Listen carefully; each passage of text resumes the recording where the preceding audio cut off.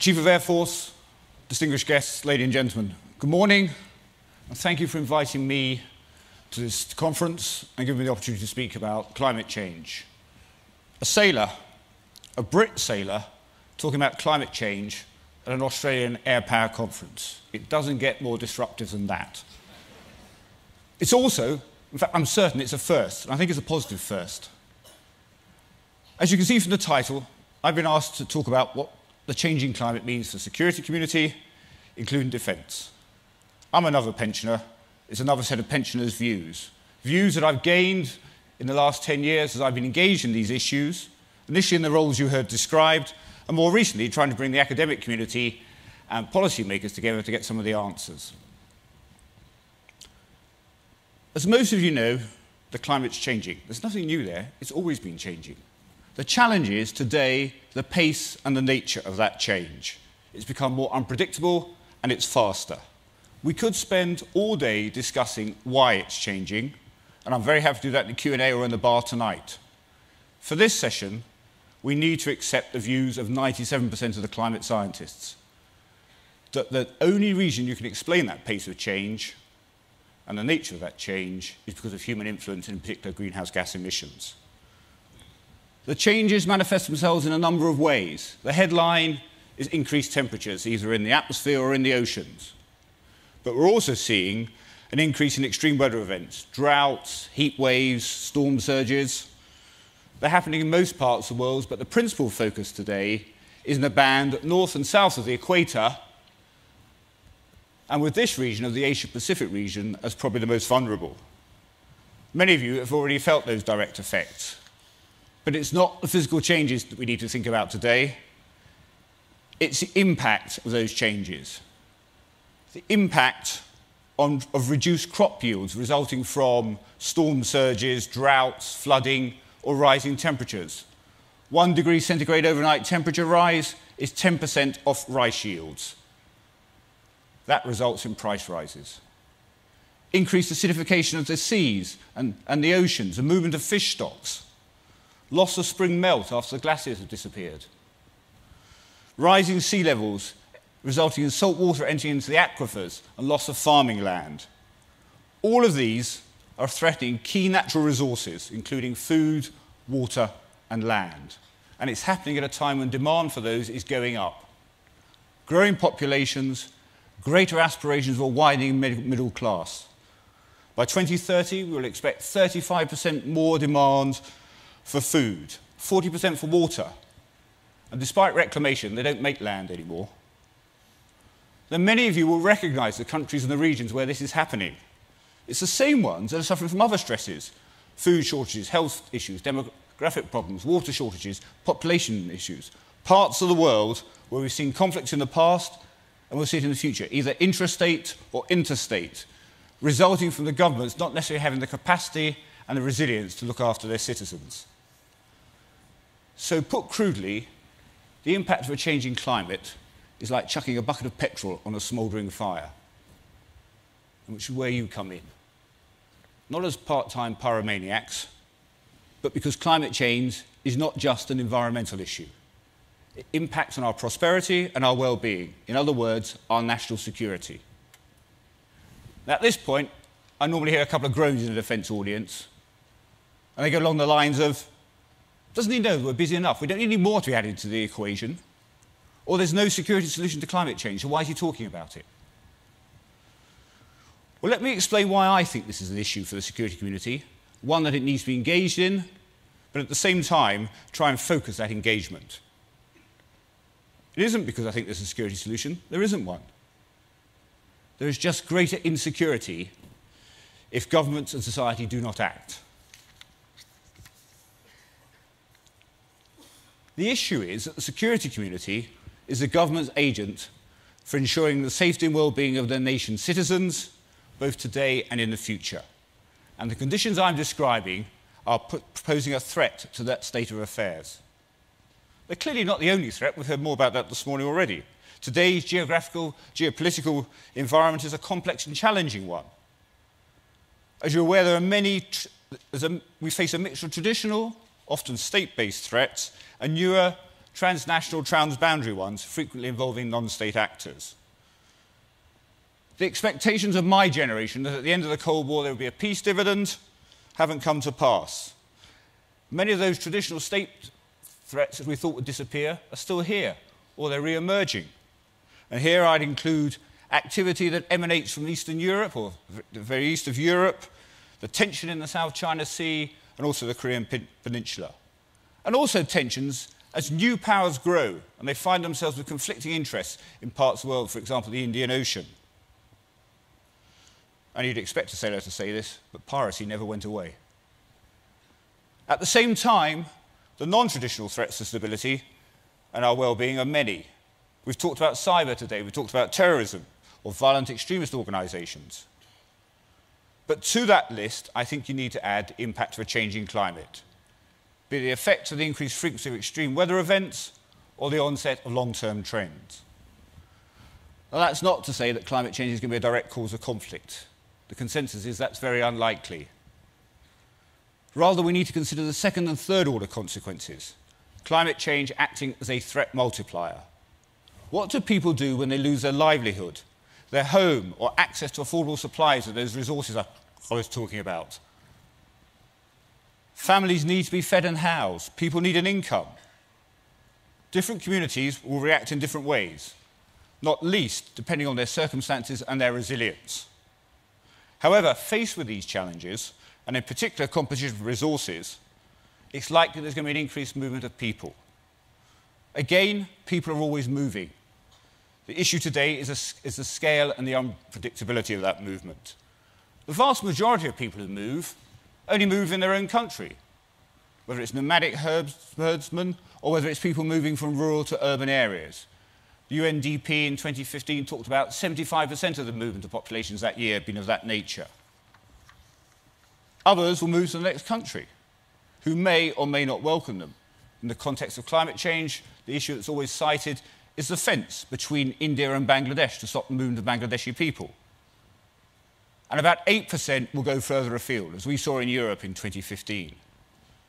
But there's also another group of vulnerable people, the trapped populations, the ones who can't go anywhere, and are particularly vulnerable, and including in that has been encouraged to support or join violent extremist organisations. So what sort of examples we've got where climate change has been contributing to conflict or instability?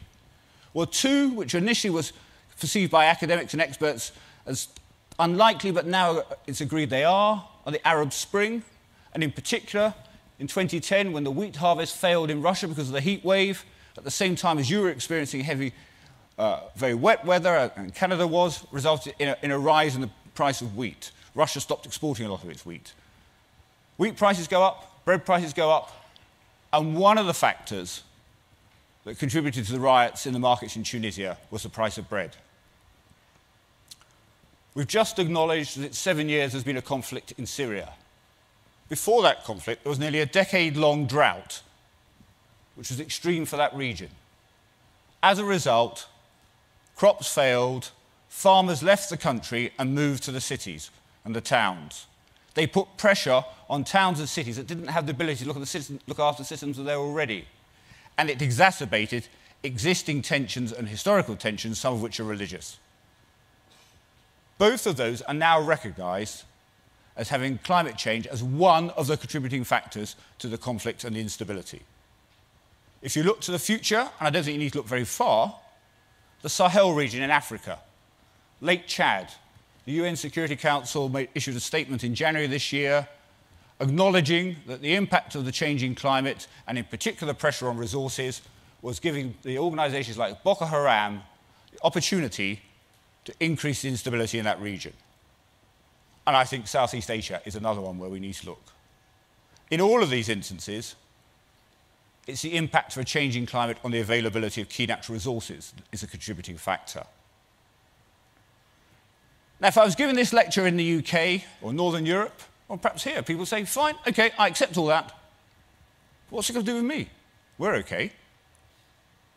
Well, the reality is, in part because I'm talking about your backyard, but also because we live in a joined-up world, one in which the impacts of local events have global consequences. An unstable world or a region has implications for all of us. And it may manifest itself in a number of ways. Volatility in the prices of key raw materials, for example, energy. 2011, the Libyan conflict, as part of the Arab Spring, Libya produced 2% of the world's oil. It went off tap. The price went up by $20 a barrel. 2 financial quarters, a $20 a barrel increase is 0.5% of global GDP. In the same year, we saw disruption to the world's just-in-time supply chains. The floods in Thailand meant that microchips couldn't be sent and exported, microchips that were needed in cars, computers, etc. In the UK, Honda wanted to launch a new car, instead of which the workforce went on a 3-day working week. And whether you're in Orange County, California, Poland, or other parts of the world, there's a scarcity of laptops. The countries that are most affected by the impact of a changing climate are the emerging countries where there are markets. Certainly where my country is looking to trade in the future. It is very hard to trade with countries where there's instability or conflict. I've talked about the spread of radicalisation, and I've talked about the movement of people. Without a stable world, we cannot have a strong economic growth. Without a strong economy, we can't afford the security we need. Geopolitical stability is not an end state in itself, it's a prerequisite. So what action does the security community need to take? And I deliberately use the term security community rather than defence or the military, because it's a community in its widest sense. It's foreign policy as well as defence and military. It's international development aid, it's home affairs, and its respective agencies. Each will have their own areas of responsibility or specific areas of interest. But as with any other 21st or most 21st century challenges, addressing the threat requires a comprehensive, collective, and coordinated response. There's a need to acknowledge that not only does a changing climate pose a risk to our national security, but it needs to be treated as a mainstream risk, not a niche one. It needs to be looked at on the par with other threats. Now, many countries have achieved the first bit. They've recognised it as a threat. But there aren't many who are looking at it as a mainstream threat. Secondly, any analysis that takes place over this needs to establish what it means for our respective countries, how the risks can manifest themselves, and in what time frame. And to do that, you have to talk to some people you don't normally talk to.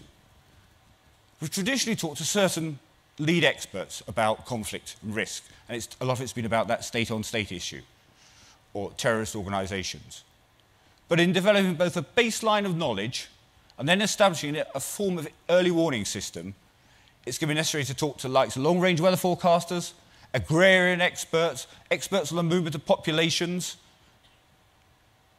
And if you're not sure who they are, I can assure you they're not very good at talking to the security community. A relationship is going to have to be developed. You're going to need to think through exactly what the exam question is, explain how you want that information presented, and when. If not, there'll be a 3-ton truck outside Russell, and an academic will tell you the answer's in there somewhere in the middle, but you'll have to interpolate for the exact data you want. That analysis of this threat needs to be fed into the review of all the other threats, because only then can you understand the interdependency between and the relationship between the threats and establish the priorities for action. If you don't do that, I would suggest you've got an incomplete and flawed review or analysis of your threats, which if you feed it into your national security strategy, which you should do, is going to give you a flawed national security strategy. Now, the output might make uncomfortable reading for some, particularly our political masters. But there's nothing new there, and the same applies when you're using the analysis. As I said, it needs to inform the national security strategy and subsequently the national risk registers. That may not be straightforward, because some will say there's too much uncertainty associated with the impact of a changing climate. We can't use information. Quite frankly, that's rubbish. We never have 100% certainty for any threat. This is no different. In fact, in many ways, we probably know more about what's happening in a changing climate than we do with some of the more traditional threats. Others will say it's tomorrow's problem. It's outside the horizons of the risk registers. The visual evidence, I would say, speaks differently to that. And anyway, you need to act today to reduce the risk tomorrow. And that probably presents a challenge when you're working with governments, because this is a strategic issue that needs long-term planning, and most of society, including politicians, have short-term horizons. You've got to convince them of the need for this. In other words, all of this is about speaking truth unto power.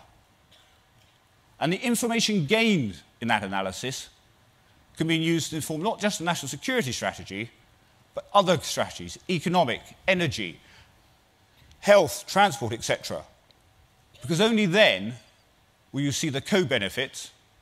For example, if improved air quality equals better health, less spending on health care, etc., and in the process reduce the risk to national security. That's the security piece. What about the military specifically? Well, clearly, you've got to address the wolf nearest the sleigh, the most pressing threat. But I would argue you also need to use the analysis to inform those lower-level operating environment strategies, the implications for likely missions and tasks. Now, in this region, military aid, civil power in disaster response in mainland Australia, or humanitarian assistance and disaster relief in the region are clearly high priorities. And on HADR, I wouldn't always assume it's going to be done in a benign environment. There's also the need for increased offshore tapestry and monitoring of your surveillance of your EEZ. Importantly, in a vulnerable region, working with partners and coalition partners is a need to build capacity and resilience in those countries which are fragile as part of conflict prevention.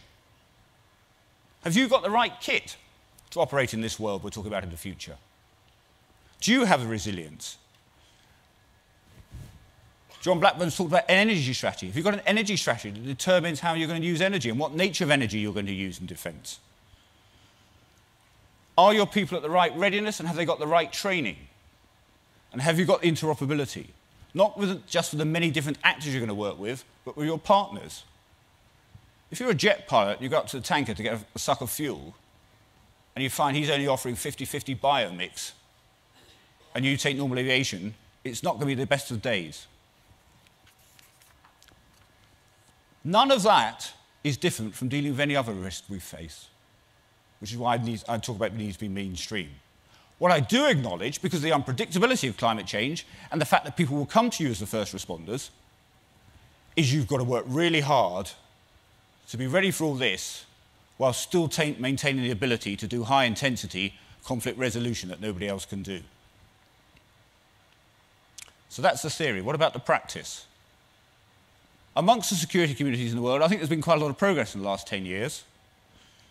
If I think back to the first time I came here in Australia in 2010 to talk about these issues, the response wasn't very positive.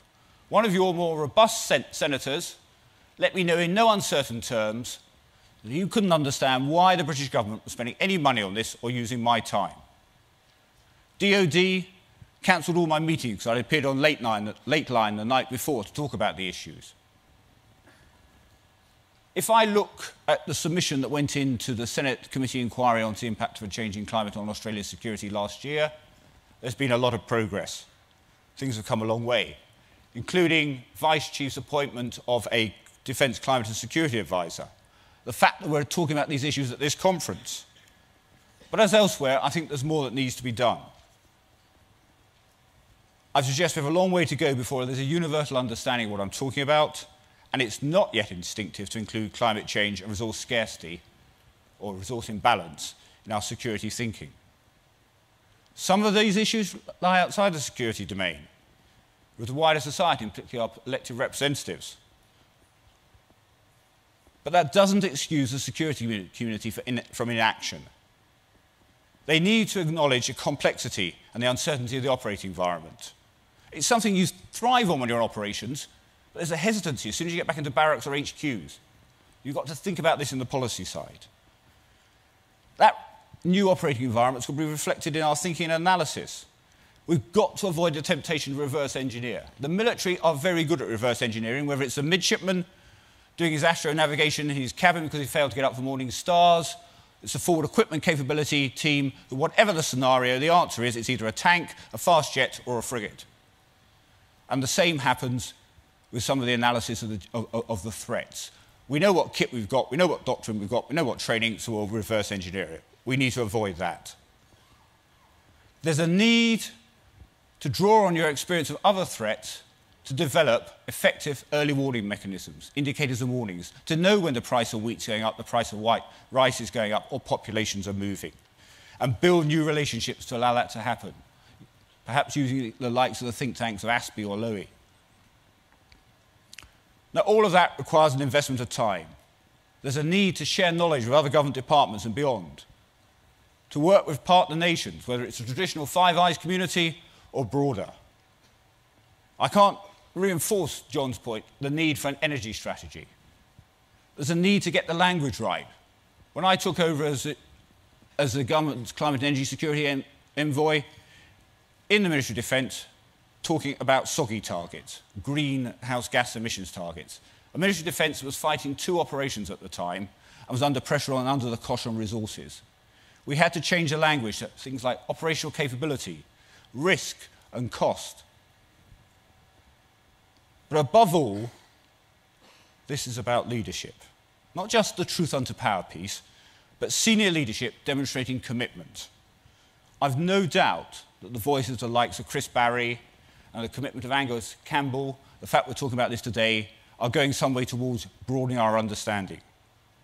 But more senior voices are required with a coherent and relevant narrative, because only then all the activities described in those 15 pages of that submission last August will become a plan or a strategy. A plan that's sufficiently robust that it can be adapted where required, but more importantly, it can withstand the issues when administrations change or people move on. Thank you very much.